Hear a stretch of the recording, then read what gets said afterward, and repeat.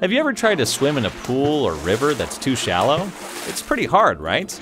Well, that's a lot like trying to buy or sell a cryptocurrency in a market with low liquidity.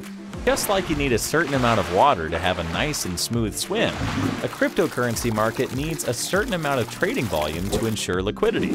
So simply put, liquidity in crypto is the ease at which you can convert your crypto to another asset or cash without significantly affecting its price. Look at it this way. If you swim in a small pool with low water volume, your movements in the pool will have a large effect on the water.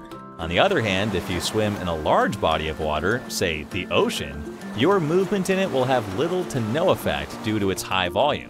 The same goes with crypto. Take Bitcoin, which is generally considered to be a highly liquid asset due to its high volume.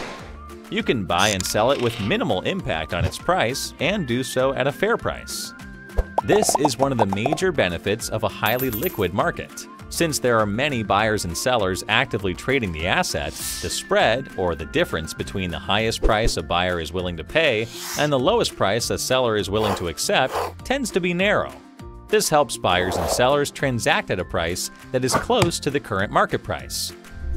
The concept of spread is also related to another common occurrence in volatile or illiquid markets, slippage. Slippage refers to any situation where a trader receives a different trade execution price compared to what they originally intended. This happens when there is a change in the spread between the time an order is placed and when the order is executed, which is something more likely to happen in markets that are illiquid where large price swings occur more easily. Slippage can be both positive or negative, as it refers to any difference in order and execution price.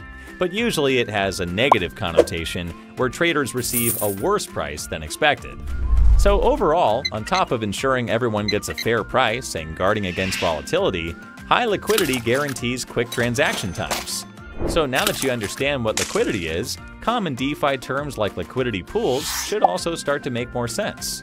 As DeFi is all about cutting out the middleman, decentralized exchanges work by letting multiple users deposit their assets into smart contracts, or pools, which enable users to trade assets directly with each other. The more of an asset that's available in the pool, the more liquid it is. Want to broaden your crypto vocabulary even further? Watch this video to learn some cool crypto lingo.